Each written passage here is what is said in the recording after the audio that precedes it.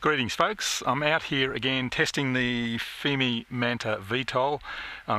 Turn the camera around the other way so I can have a look at the tail rotor thanks to a suggestion from English Turbines, and I'm going to do an auto tune, and I've reduced the feed forward a bit just to see if we can improve the performance a bit. But this little fellow turned up in my letterbox this morning, so I'll tell you about that. This is the BetaFPV SuperG ELRS 1 watt RF module, and I'll just refer to my notes here. It's nano size, so it'll fit straight onto the Radiomaster Zorro and any other nano size. It also comes with a full size RF JR Bay adapter. I'll show you all of this stuff back on the bench when we get back home, but I thought I'd come out for a fly with it first.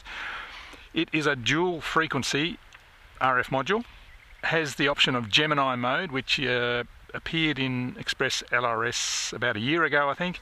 Runs on 3.3.0, and the Gemini mode means that it is actually two RF modules operating at the same time in slightly separated frequencies, so it kind of doubles the link security, I suppose. Your link quality is going to be sitting on 99 to 100 no matter what you do. So it's just going to enhance the already amazing link quality and range of Express ELRS. This takes it up to the next level. Pretty amazing stuff. Beautiful little aluminium CNC case with a built-in fan, a couple of customizable buttons, and twin RPSMA antennas. But we'll just go for a fly, and well, all I can show you really is that it works. Just direct swap with the Ranger. It's clicked in there. Turn him on, and you might be able to see the button, the LED showing up there, or not, who knows. Alright, so pop the battery in the Manta.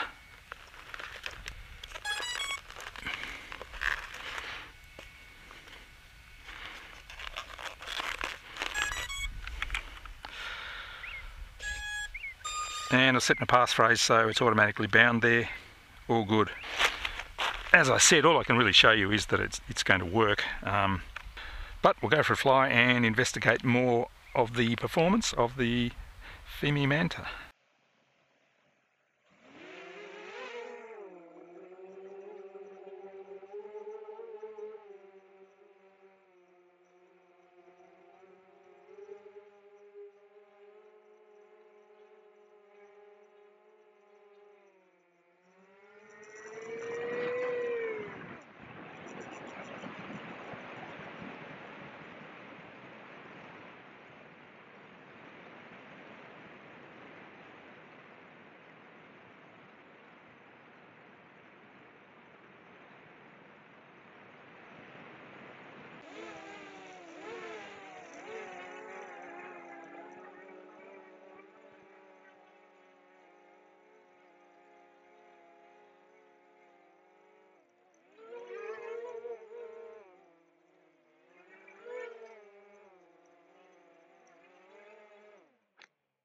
So with that short flight demo, we can show that it actually works. It just clicks in exactly the same as the other RF modules.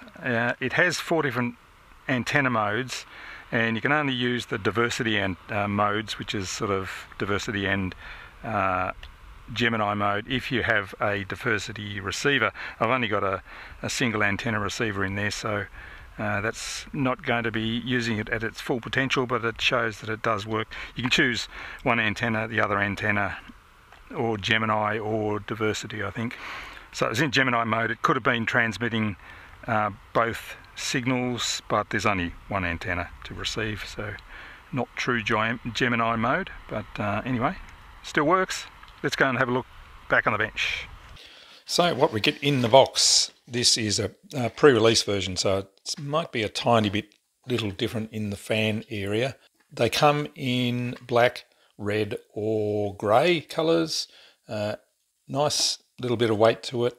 You can see it has 2 user definable buttons there, LED, and 2 RPSMAs, 2 glue stick antennas they call them. We know them as rubber duckies, of course. Get a full-size JR Bay adapter there.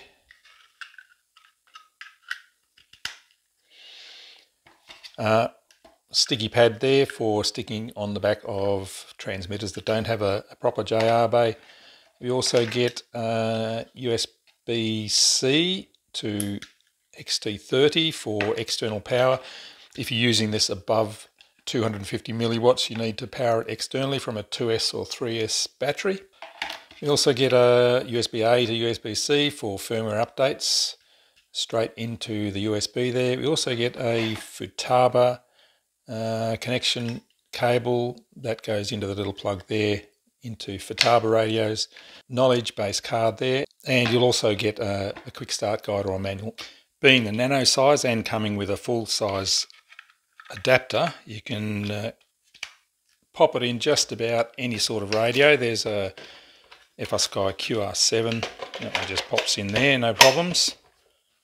Now, to explain all about the Gemini mode and all the different possible modes, let's go over to the BetaFPV website. That's the best spot for all of this sort of technical information. I'm no RF architecture expert, so we'll just have a look at what they say on the website.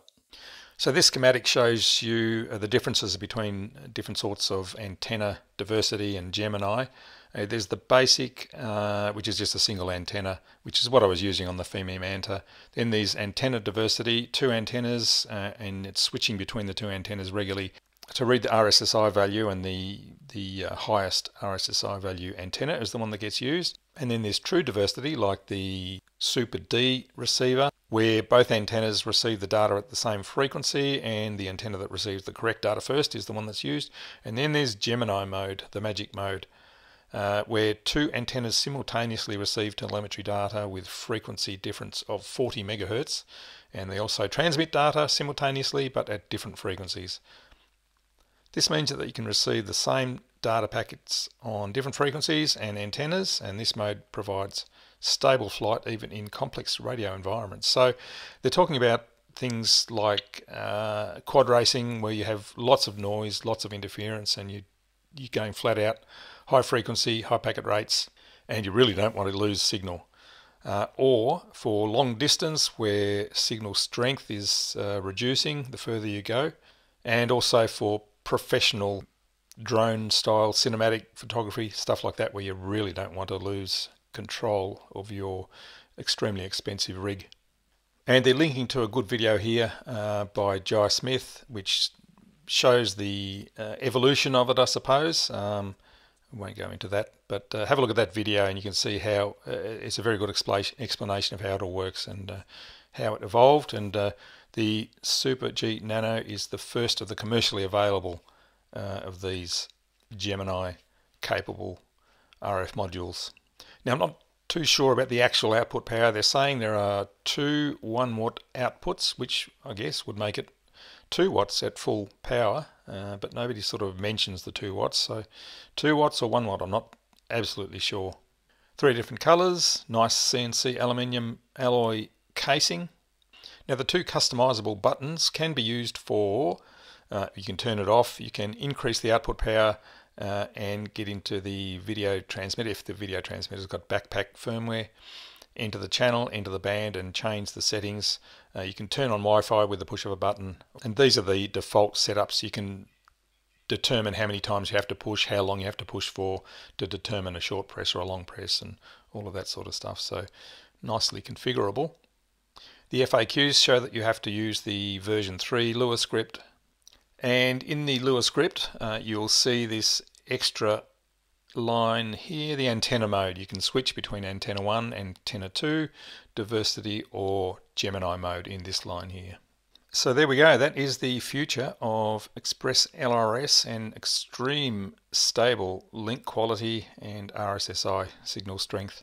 So what I'll do now is take out one of my planes with a diversity receiver on it, and we'll see how the link quality goes as we fly around. Very interesting new developments from BetaFPV and the Express ELRS team. Very impressive indeed. Thanks for watching. See you in the next video.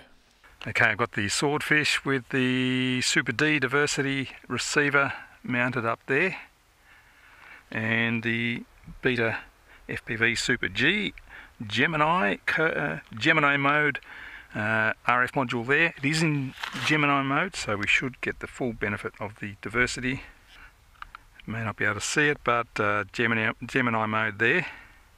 And we'll just keep an eye on the link quality in the OSD and see if it dips much below 100. Certainly not expecting it to.